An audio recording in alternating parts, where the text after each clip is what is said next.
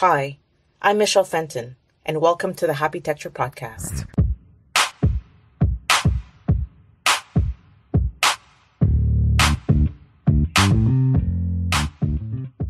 What would it take to develop resilient, sustainable communities?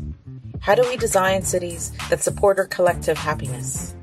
Join me as my guests and I discuss how we can plan, implement, and foster places that allow us to flourish and grow.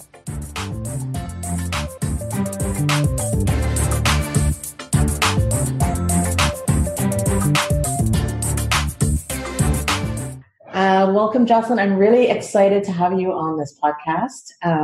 We've known each other a long time. Your energy is amazing, tremendous, positive, vibrant. And so this is a real treat for me to have you on the podcast. So thank you for spending the time with us at Happitecture. So thrilled that you invited me, Michelle. It's total mutual admiration society, but I have admired you incredibly for your focus and determination and commitment to your vision of what you want to create in your life. It's unlike anyone else I know, and I was over the moon when you asked me to be involved. So I think what you have to say is something I want the world to hear. And so let's start with the basic question, the first question. Tell us what you do. So I am a convener, and what does this mean? This means that I spend my time working with groups of people that want to have conversations about making the world better for everyone. At the most simple level, that's what I do. Mm-hmm. A lot of folks think of what I do as facilitation, which is certainly part of what I do, but I'm really attentive to the whole container of any kind of gathering. And that can be a half-day strategic meeting with a team up to and including a week-long conference for 1,200 people, and anything in between. So I am interested in building the kinds of containers that enable the people who are attending the gathering to get what they need out of it and to be able to bring their best into it. Most of the organizations and people that I work with are self-identified as progressive for the most part. They are in some way or another working to make the world better, make the world healthier, make the world safer, more equitable. And they're having really important conversations about how to do what they do better. So sharing skills, sharing knowledge, how to strengthen the relationships in and between the communities that they work with. Community building, relationship building. And for the most part, people are engaged in building movements. So whether it's the movement towards compassionate capitalism or the movement towards keeping fossil fuels in the ground, or the movement towards ensuring that arts and culture are adequately funded in our cities, any of the above. And so the work that I often do with groups in building these gatherings, whether it's a small meeting or a large conference, these are what I think of as concentrated opportunities for movement building. Mm-hmm. And as I've learned from one of my great teachers in the world, Adrienne Marie Brown, who is a wonderful thinker, writer, facilitator, and many other things, she talks about how we live in the world of building movements. We see that everything can be reflected in the idea of fractals. So if you think about a fractal as something where the pattern of that thing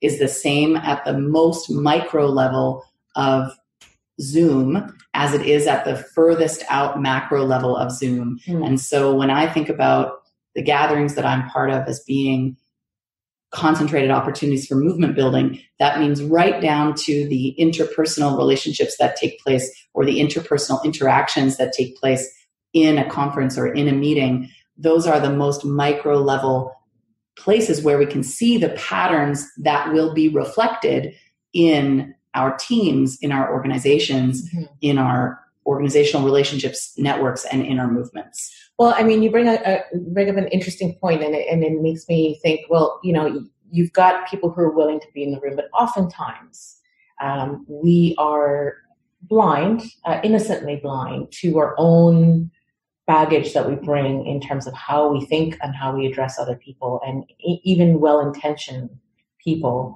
have certain, I don't want to say use the word bias as much, but there is a learned behavior that sometimes, if it's not identified in a loving and caring way, can sometimes hinder that conversation from moving forward or even opening up and being richer. So, I mean, you're clearly passionate about this, and you've given your life to this. The first question, where is this coming from? Where did this all start for you? And this drives you clearly.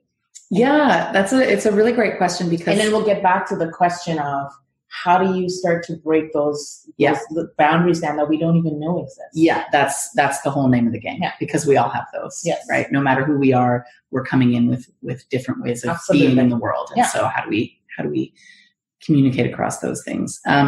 How I began this work is it's sort of a very indirect or organic story, I suppose. This is certainly not the kind of work that you go into university and say, I'm gonna be a convener when I grow up. Yeah. You probably didn't even know what that meant. I certainly started doing it. I did not. I didn't know it was a thing at all. But I think in many ways it's very much a part of my personality. There's a real combination of aptitudes, if you will, around convening that has to do with being very intuitively connected to the energy of a group, which is a thing that I think I've always been, even though I didn't even necessarily have that many words to describe. Mm-hmm. Even like the word intuitively connected to an energy of a group, probably couldn't have defined that for you. But the sense of really paying attention to, in a given scenario where there's many people in a room engaged in conversation or just being together, being really attentive to what's going on and who's being included and who isn't being included, and who has space and who doesn't have space, etc. And the other element, certainly the element that I bring to my own convening practice, is that it can be quite performative. So when we are in the moment, when we are in the middle of the conference or when we are in the middle of the meeting, there is certainly, in my experience, value in being able to keep people's attention, being able to use humor, being able to use energy, being able to invite a room full of people to bring their energy up, to bring it down, to point it inwards, to bring it outwards, etc.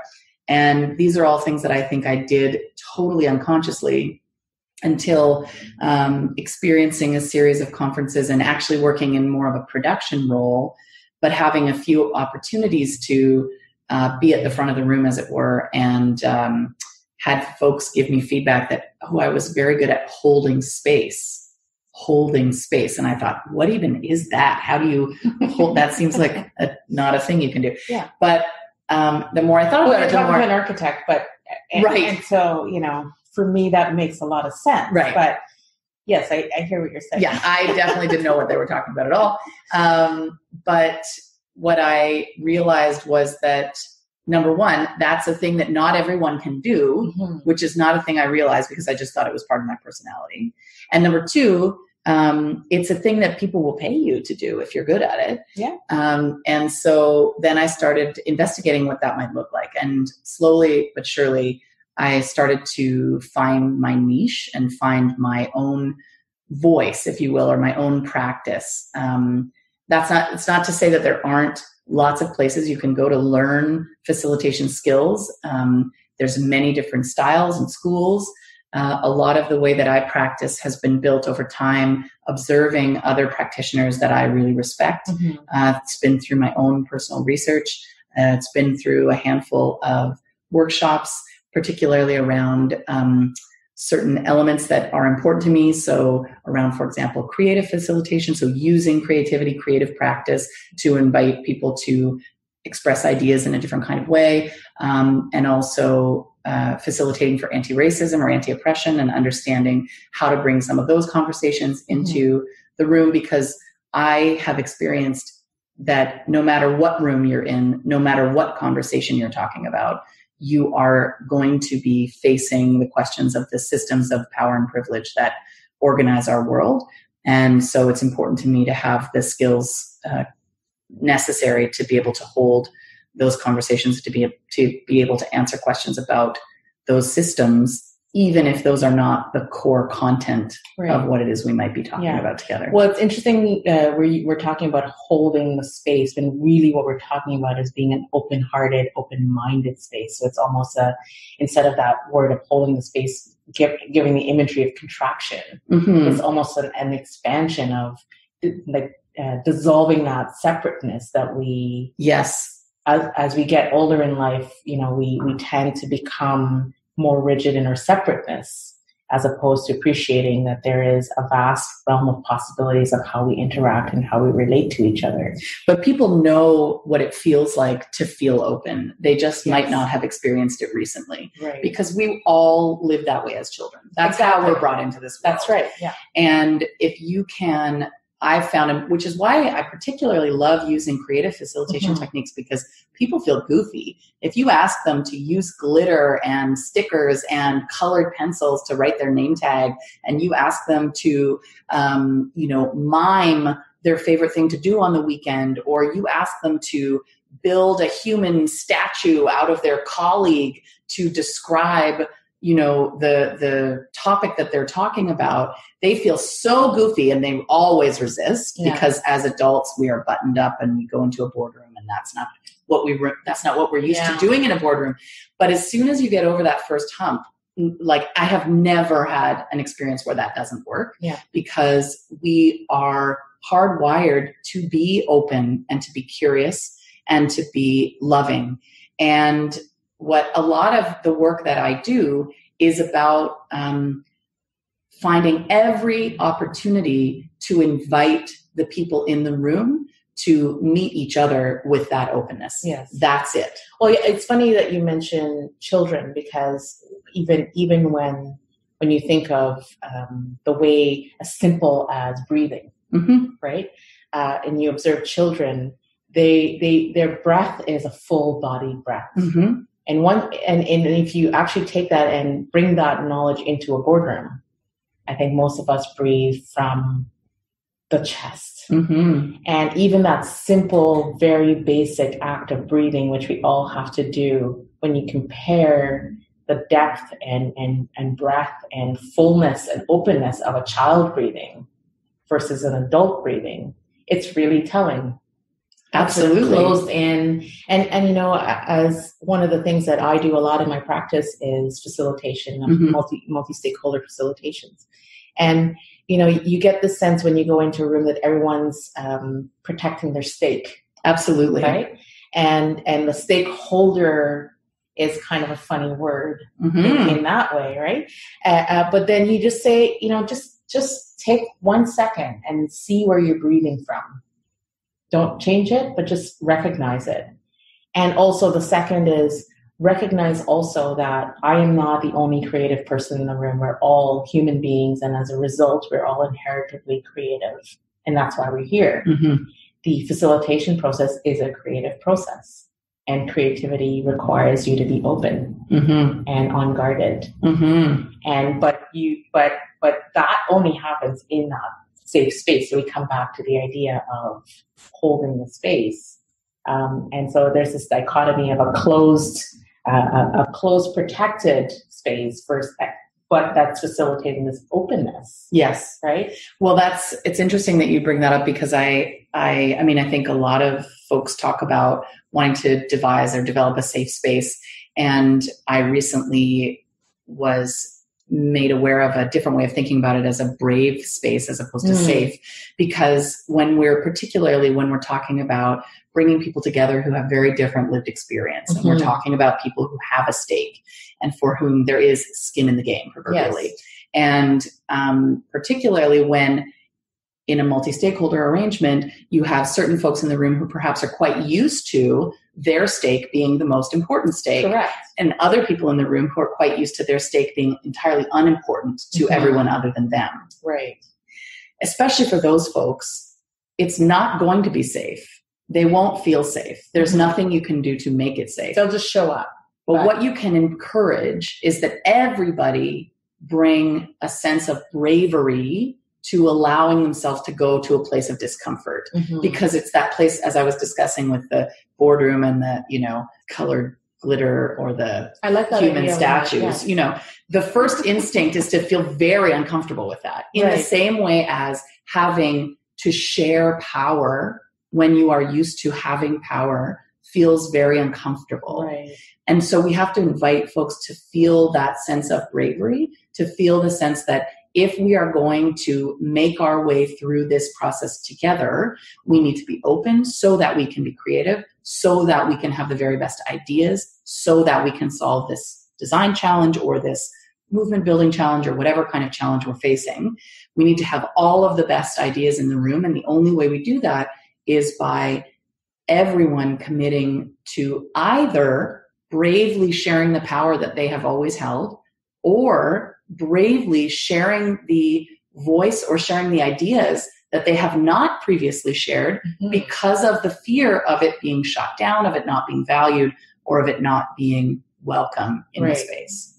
Well, I mean, that to me, that's a really great segue into my next question, which really comes to the crux of the matter is, tell us in your mind, why is this process so important for public policy? I mean, not just currently we've seen, it's almost hard to watch the news now. Everything is so polarized and stigmatized. Like, where does this fit in when we talk about public policy, when we talk about urban design, when we talk about designing buildings for people? I work in a world, even though I'm working in these sort of small, as I was saying, concentrated opportunities for movement building, I think and talk a lot about quite high level or meta level ideas about, moving us towards a place of collective liberation, moving us towards a place where our planet is healthy, where our communities are healthy, where families are not forced to migrate from their homes because of either political or environmental catastrophe that forces them out of their homes, etc. But at the end of the day, all of those huge, intractable, terrifying challenges that our world so clearly is grappling with right now, all of them, the rubber hits the road when it comes to public policy, and often at a municipal kind of scale. So, I agree with that. I mean, even architecture. Yes, absolutely. So, as far as the question of why is an engagement process so crucial for making public policy, designing urban space, designing buildings, etc., these are the places where our communities live, and our communities need to be able to thrive in order for our next generation, our children, to be healthy, in order for families to feel safe and connected, in order for parents to feel like their children have places to be that are safe and inspiring and encouraging when they themselves have to be at work or have to be caring for elderly parents, et cetera, et cetera. So when we are designing our space, we need to have all of the best ideas in the room. We need to have representation from the lives of people who will be living in that space. We need to invite into the conversations all of the voices that historically have not been invited into the conversation. And, I think when we look at these challenges that we're facing on any level, I think it's fair to say that what we've been doing for the last 300-400 years has gotten us somewhere, but in some cases has gotten us into trouble. Yes. And I think a lot of people, even though they might be polarized on their political ideas, would agree with that. I think they would too. And I would suggest that the more we are able to invite more diverse voices into these conversations, the more likely it is that we're going to hear solutions and ideas that we haven't heard before that might actually turn the tide, that might actually help us turn the corner back to a more connected community, back to a place where we know and feel safe with and feel connected to our neighbors, where we can take care of one another, where we can feel safe with one another, where we can be in relationship with one another. And that doesn't necessarily mean that we're sitting around like fire circles singing Kumbaya every day, but it means that we know the people in the neighborhoods that we are living in. It means that we feel represented and we feel like our voice has value and belonging, and we feel ownership over the higher level decisions that are being made and the regulatory regime in which the decisions are being made Right. about how we live, Yeah. because ultimately that's public policy. Yeah. I mean, I think this is one of the things that we've gone so far down the road when we design communities to have this idea that, well, we want to live in a safe community, and that does sometimes mean getting an opinion from one group. But then what ends up happening is that community becomes undesirable because it's homogeneous. Mm-hmm. And intuitively, we feel uncomfortable in a homogeneous community because it is not the human experience, modern human experience, to live that way. Mm-hmm. And I think we intuitively feel it, but we don't quite know how to express it. I think you're right. I think we do feel it. But at the same time, I think that given the state of incredible polarization that we live in now, I think we are encouraged to seek out homogeneous communities through fear. Yeah. And so there's a lot of effort and work to be done around reminding each other always, in every instance, that all any of us ever want is to feel safe and to feel like we belong and to feel loved and to feel like we can feed our families and to feel like we have a place to live. Like our human needs are very similar across the board, across religion, across, geographic boundaries, across where we've been born, across colonial boundaries, whether we are the children of people indigenous to this land, or we are the children of longtime immigrants or recent immigrants, or whether we are the children of stolen people who were brought to build the wealth of this part of the world for the last 400 years.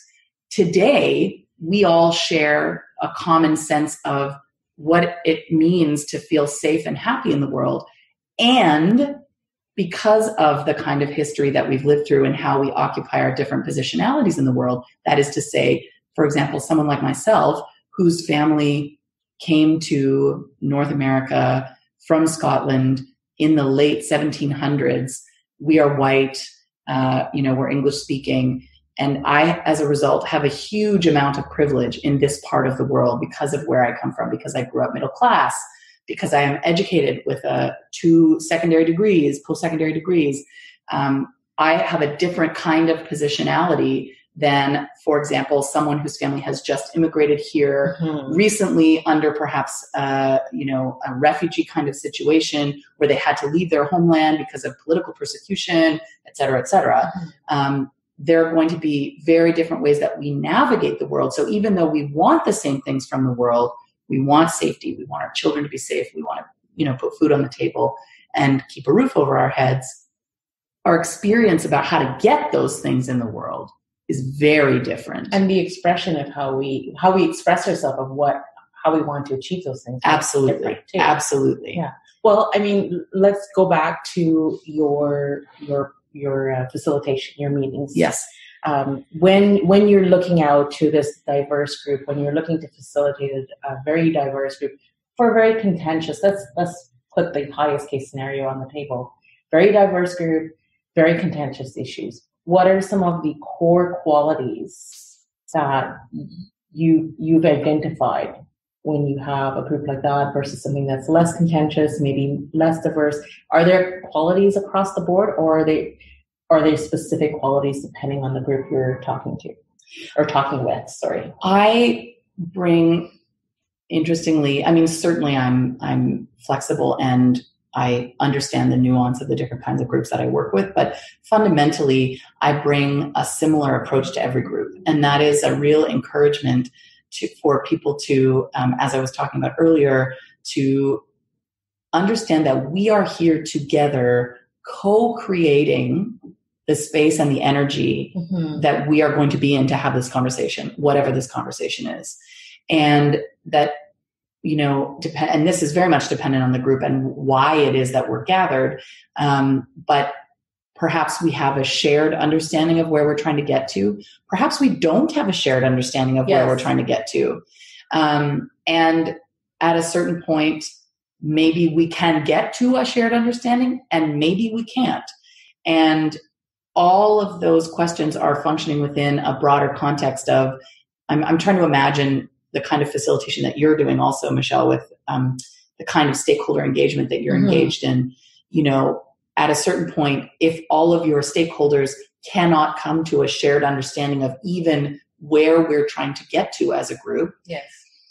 I can imagine that at a certain point, you're working within a context where you have to make a decision about where you're going sometimes. Yeah. So sometimes that has to happen, but what that ends up looking like can be wildly different if everyone in the room has had an opportunity to share their imagination of where you're trying to get to together. Yeah, I mean, oftentimes for me, depending on the clients we have, I don't even start design until we have the facilitation process. Yes.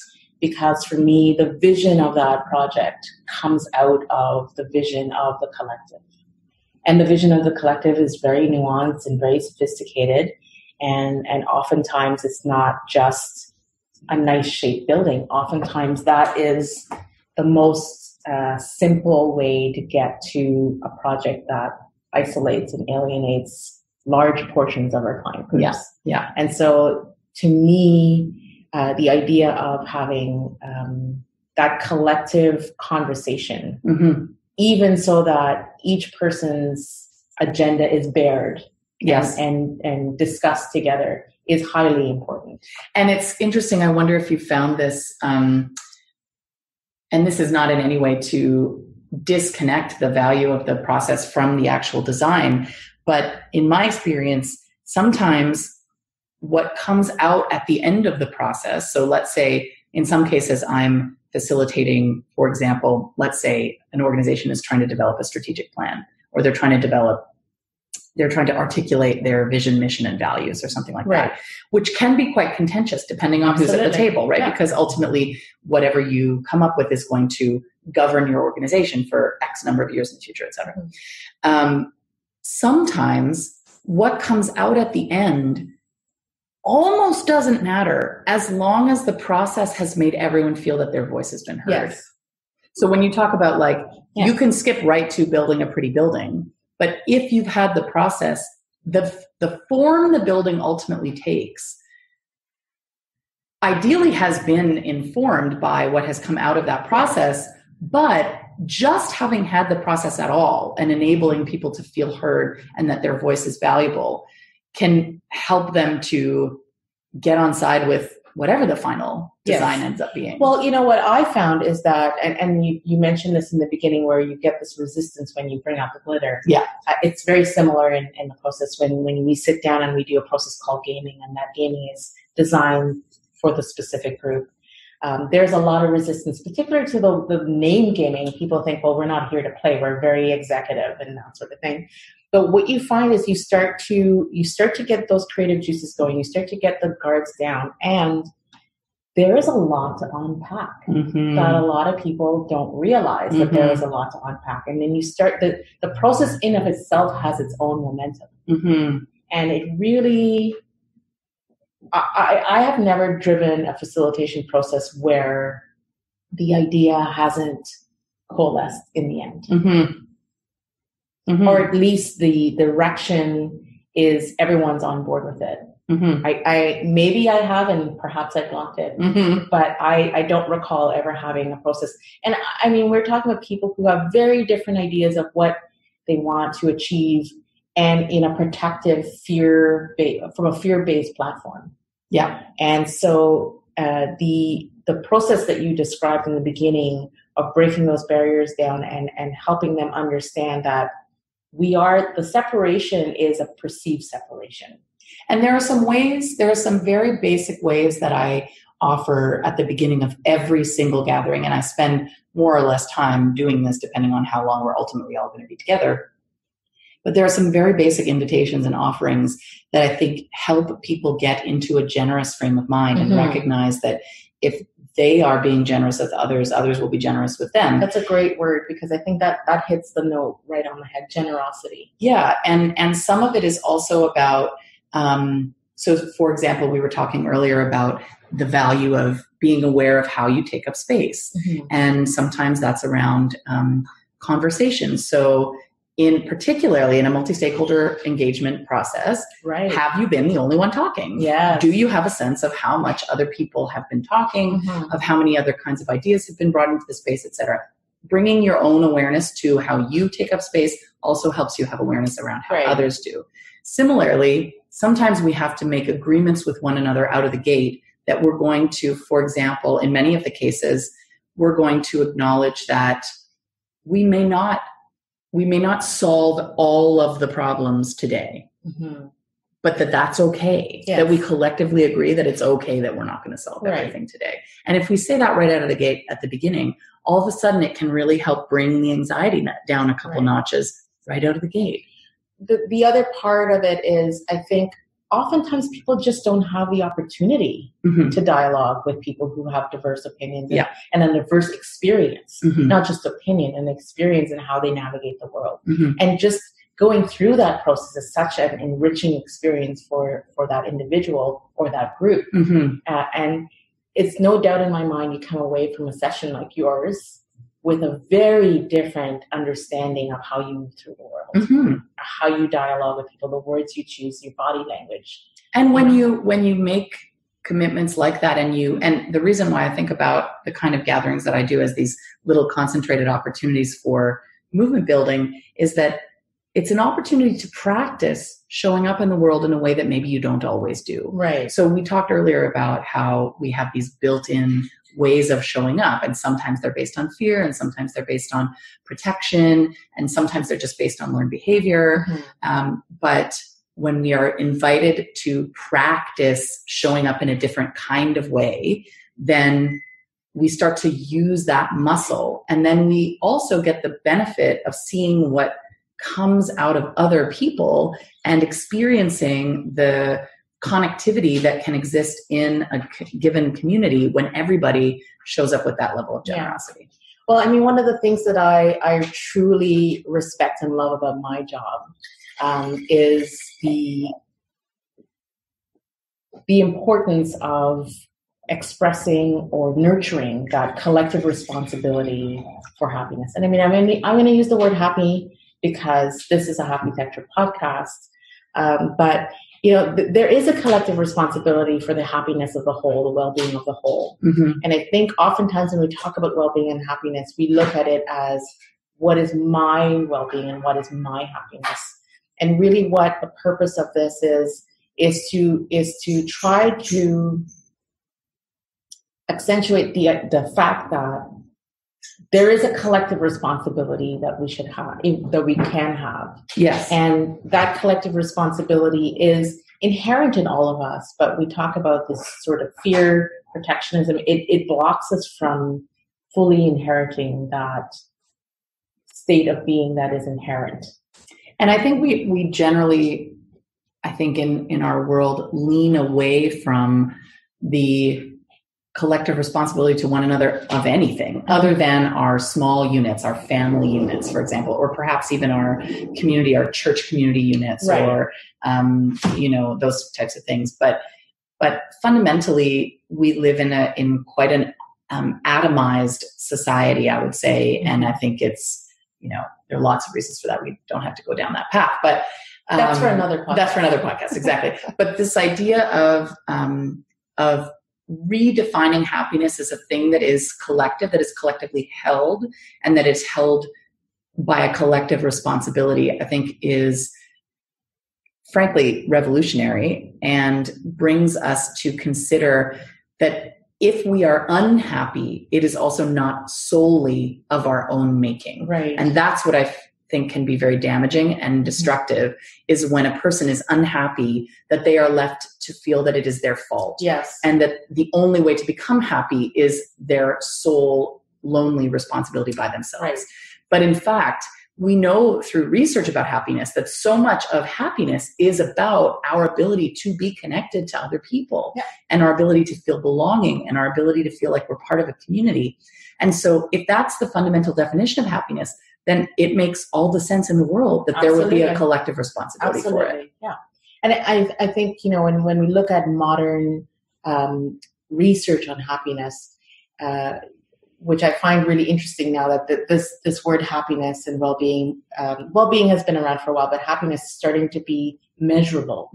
And a lot of organizations and communities and even municipalities are starting to measure qualitative aspects of a well-designed city, as opposed to quantitative. Wild. It's wild. I know, right? Just to measure by something other than money. I feel this is an exciting launching pad for us to really re-examine this idea of the collective happiness, as opposed to, like you say, this responsibility that we all feel. And it really contributes to that loneliness that as a society, as a diverse society, in our little boxes in the sky, it just tends to, I think we've gone to the edge of that. I think a lot of us are starting to realize that this cannot be what it is all about. We see the sort of worst case scenario acts of violence that come from people who are profoundly alienated and profoundly lonely and profoundly disconnected. We see what the worst case scenario of disconnection and loneliness looks like, and everything in between. And so what I think is really amazing about this podcast and about the questions that you're asking, Michelle, is that you are connecting the idea of happiness, which I think, despite coming into a place where it can be measured and it is beginning to become, measurable for things like municipalities, it's still, I think, in the common understanding, common narrative, is understood as something kind of ephemeral. Yes. But you are connecting happiness to the built environment. Absolutely. And I think that that's brilliant, because I think ultimately happiness is fundamentally related to how we relate to one another. And the built environment only succeeds if it is also based on how we relate to one another. And supporting that relationship. Yes. Yeah. Because it is the vessel, the container, within which we play out or act in this life. And so I think it's hugely important to start to consider happiness as part of measurable design efforts that need to be played out as much as environmental responsibility, as much as energy efficiency, light, air, that sort of thing. I think it needs to be more important than it is. And I'm not saying it's not. I think it's gradually becoming that way. But my hope is that this podcast can start to stir that conversation, can start to encourage people to demand more of their architects, their urban designers, their planners, their policymakers. And to make that connection at all, right? To have folks who don't work in those fields, but who are impacted by those fields and ideally can have a say in public engagement processes, et cetera, to make a relationship, to demand a relationship between happiness and the environment that they live in. Well, I'm going to take a big leap here because I don't know how many of our listeners know, but you are one of the star leading singers of the fantastic Queer as Funk. I've had the opportunity to go to many of your shows, and hands down, the happiest show I've ever been to across the board. Talk about happy. Diverse, incredibly diverse group of people, all dancing, happy, engaged, powerful event. Tell us about Queer as Funk and why is it important for you guys? I mean, you're talking about, you do music funk, which is 60s, 70s, maybe a little bit of 80s. But why is that music so relevant today? And what is that thing you bring? What is that power you bring to a group of people who are extremely diverse but can be happy in that moment, that container that you create? Well, thanks for bringing up Queer as Funk. It's definitely one of my favorite things to talk about. I'm so thrilled to be involved. I've been involved for 5 years. The band has been around for 6. And as you say, we do lots of shows, and they are just, you're right, they're just happy. They're jubilant, they're powerful, they're energetic, they're fun. I think there's a couple of things. I think at a very basic level, the music that we're choosing is music that has spoken to people, that has ignited people, that has made people have a great time for decades. Mm-hmm. We're talking Stevie Wonder, Aretha Franklin. We're talking the greats, Sam and Dave, the Giants. Yeah. So the music is great. And we certainly work really hard to bring our very best musicianship to showcase the music as well as we can. I think another big part of it, honestly, is that we are a primarily queer band. We're an openly queer band. Our name is Queer as Funk. And we, in the early days, primarily had very queer audiences that were, 95% queer folks. But in the last 2 or 3 years, I would say that percentage is shifting significantly. And when we get into our really diverse crowds that are, straight and gay and white and black and brown and indigenous and old and young and have different levels of ability. And everybody, when I say diverse, I mean, I hope our audience understands that I am talking across the board. Yeah. And I think part of it is that as a queer band, we bring a different kind of vibe to your typical, live music dance party. It's not all about getting lucky. It's not all about, not to say that you can't get lucky at our shows, yeah. But we're not the same kind of vibe that you might find in your everyday club. We are there strictly and exclusively to be in a joyous relationship with the people in the room, and to encourage them to be in a joyous relationship together. We talk about our music. We talk about how much it means to us to be able to play it, and also how aware we are of the fact that we're a mostly white presenting band playing a lot of music that was made famous and written by artists of color during the civil rights era, and that today we still live in an era where not everyone has those rights, and particularly folks who look like the people who wrote this music still don't have the same kinds of rights in the world as people who look like many of us who sing in the band and who perform in the band. And we talk about that with our audiences. And we have, we are real with them. We love the music and we love each other. And that's obvious to the folks in the room. It sure is. And it's just a real party. And so it really does take a good old-fashioned dance party up a notch. Yes. Yeah. I will say yes to that. Amen. Yeah, it's great. I would encourage anyone who can get a ticket. That's the first challenge. Get a ticket to Queer as Funk. Get a ticket to Queer as Funk. Get a ticket to Queer as Funk. Also, we play lots of fun free community shows. We're playing lots of small town pride shows over the course of the summer and the fall, and lots of times to see us. queerasfunk.com, and you can see all the times when we're playing. Excellent. And you got to jump on those tickets because they sell out very quickly. They do tend to sell out. It's true. Well, Jocelyn, it's been a real pleasure and a delight to have you. I so full-heartedly appreciate your time here with us on Happitecture. And we've had a lot to talk about. I'm sure we have a lot more to talk about. I can't imagine you not being on this podcast again to talk about something even more